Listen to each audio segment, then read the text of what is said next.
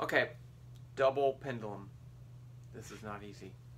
Okay, I'm going to set it up and I'm going to work out the whole thing, but I think you should be able to see the path forward and how to get to the end. And I will post a link to another website, not mine, that does have a solution so that you can get the solution. Let's see, I turn this a little bit. There. Okay, so here's the double pendulum. I have two masses, and then I have a string of length L1, L2, and then they're at some angle theta 1 and theta 2. Now, you can't use the plain momentum principle or Newtonian mechanics because you don't know you can find the gravitational force on these two masses, but you can't find these string forces because they depend on lots of things like how fast they're moving and the angles and all that stuff. So it's just not a doable thing. These forces are forces of constraint. This string makes this mass stay a distance L2 from that mass. That's all it does. And same thing for L1. But it gets really complicated. So we're going to use the Lagrangian. So Lagrangian says this. It says L equals T minus U, where T is the total kinetic energy and U is the potential energy. And then if I do that, I'm going to have these two variables, theta 1 and theta 2. Then I have the following. The partial of L with respect to theta 1 minus the derivative with respect to time of the partial of L with respect to theta 1 dot equals 0. And then I had the same thing for the other variable, theta 2.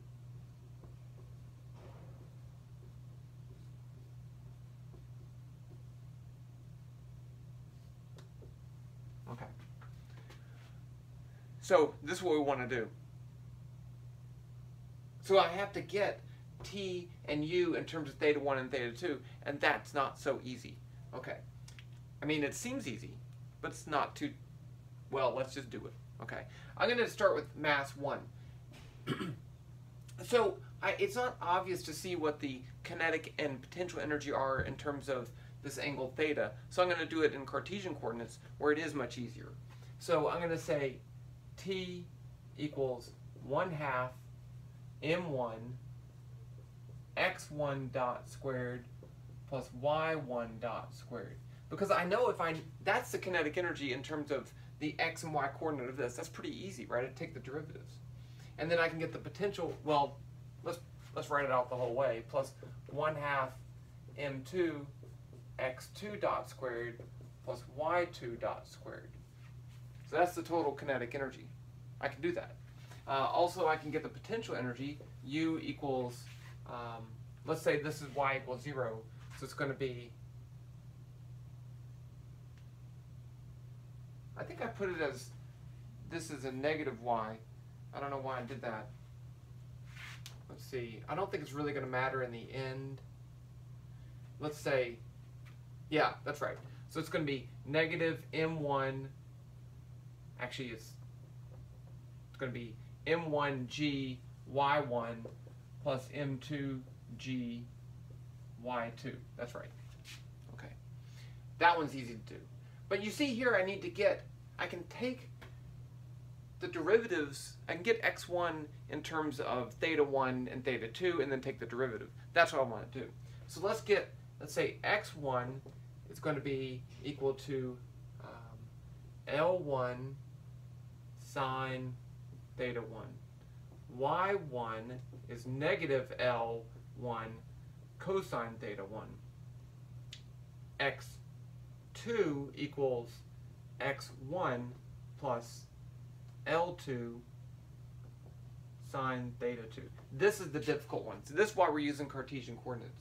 Because the position of mass 2 depends on this angle with respect to mass 1. I don't want to define this angle from something else because it doesn't make any sense. This mass depends on that mass. So I can write that in terms of Cartesian coordinates pretty easily. And the same thing for y2.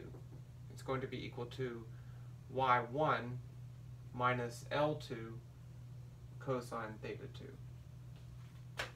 So I have the Cartesian coordinates, but to put in here, this is pretty easy, right? y1, I just put in this. y2, I just put in this, but where y1 is at, so I could write it out. Okay. And in fact, let's do that. So let's say x2 is going to be equal to L1 sine theta 1 plus L2 sine theta 2. Y2 equals negative L1 cosine theta 1 minus L2 cosine theta 2. So up here, I have y1 and y2 in terms of theta 1 and theta 2. That's easy. Okay, it's the kinetic energy that's tough. Okay, so let's take the derivative of x1. x1 dot is going to be equal to L1 cosine theta 1 times theta 1 dot. Right? Don't forget, when I take the derivative of L1, it's a constant. When I take the derivative of sine theta, it's cosine theta. But I have to take the derivative of the thing inside, which is theta. So I get this theta 1 dot too. Then I can do y1 dot. It's going to be equal to negative, it's going to be positive, right? So cosine, derivative, cosine, sine. So it's going to be positive. It doesn't really matter in the end. L1 sine theta 1 dot. Now you see what happens. When I take x1 dot squared plus y1 dot squared for this term up here, I get cosine squared theta plus sine squared theta. So this whole term is going to be L1 squared theta 1 dot squared. So it's pretty easy. Okay. I don't know where to put that. Let's just write this. x1 dot squared plus y1 dot squared is going to be equal to L1 squared theta 1 dot squared, because the sine squareds cancel. Okay. Now, not so trivial for x2 plus y2 squared. So let's take the derivative of this. x2 dot squared. I'm not going to do the whole thing.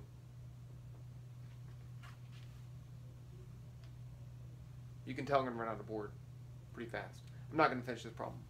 Okay, x2 dot squared is going to be, let's use this one right here. It's going to be, let's just do x2 dot.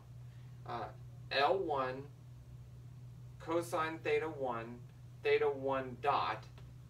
We're running out of space now, got it. And go all the way over to here.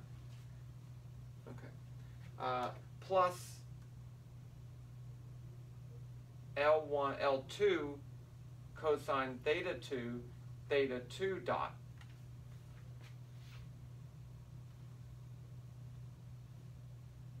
Yeah. And then y2 dot is going to be equal to negative L1 sine theta 1 dot minus L2 sine theta 2 dot. Okay, so now you see what's going to happen when I square these. I'm going to have a cosine theta 1 sine theta 2 term in there and a cosine theta 2 sine theta 1 term. So I am going to get a L1 theta 1 dot squared, because I'm going to get this times plus this squared plus this squared. So I do get some canceling, but it's not all going to cancel. So my kinetic energy term is not good. I mean, it's not bad. You can do it, but it's a little bit messier. And I'm running out of time because I can't handle 10-minute videos. But once you get that, you get the kinetic energy in terms of theta 1 dot, theta 2 dot, and theta 1, theta 2. And the potential energy is easy. Then you can start, now we have the hard part, taking the derivatives. I'm not going to take these derivatives, okay? But it's not, okay, this is pretty bad, I meant. Once you do that, the whole point is I want to get theta 2 dot, double dot equals theta 1 double dot equals. I want these expressions for these two things. And it can be as messy as you want, it doesn't matter, okay? As long as I can calculate the second derivative of theta 2 dot, then I can say theta 1 dot equals theta 1 dot 2, theta 1 dot 1, plus theta 1 double dot dt. I can use this, the Euler method, to find the new angular velocities because I know the angular acceleration. And then I can do that again to find the new angular position and then do the whole thing again and again and again. So I can make a numerical calculation out of this. So yeah, I didn't finish this Lagrangian problem, but I did set it up and I gave you a way to do it. If you've never done this before, I have another video on that. And I'll post a link to the video, to a website that shows the actual solution for theta 2 dot and theta 1 dot so that you can program it.